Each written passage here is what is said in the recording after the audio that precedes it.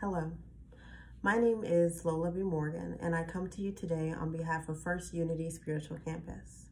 Most of you may know me as an author, a motivational speaker, a sister, a friend, but most importantly, a leader within our communities.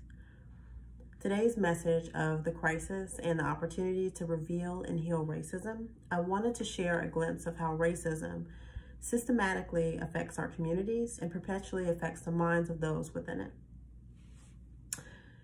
In my youth, growing up, there were many times where I felt as if I had to wear a mask, long before COVID-19 came about. A mask that felt embedded by the notion that I was a young Black girl growing up in a society that would ridicule, judge, or prevent me from pursuing my dreams, for having a voice, or for being present. Don't be too loud, they say. Don't be too bold. Learning which situations that I would be able to fit myself into in order to be susceptible within society. It's not quite an environment that many cultures have to coach their children into. In today's society and throughout our current pandemic, most importantly, throughout our social injustice, it is important that you understand that Black lives do matter. Black lives do not matter only because we exist, the color of our skin. It's because of the inhumane way that we have been treated countless times by the people, most importantly, that should show up to serve and protect us. It's been revealed time and time again, over centuries, over decades. Racism has been revealed. 2020 has allowed an awakening, an extra insight for those who may have chosen not to see. But how do we heal? We start here in our homes. We start here in our hearts. We start here in our minds, and most importantly, we start with our voices.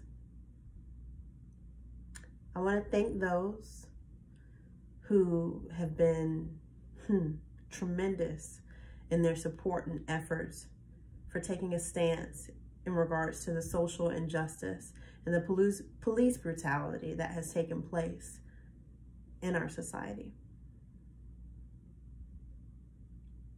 I pray that you look to your friends, your peers, your loved ones, and listen to them, understand them when they say that they are not okay. It can be from a mental perspective. It can be from a physical perspective. I think it's time to stop and listen and allow our voices to be heard.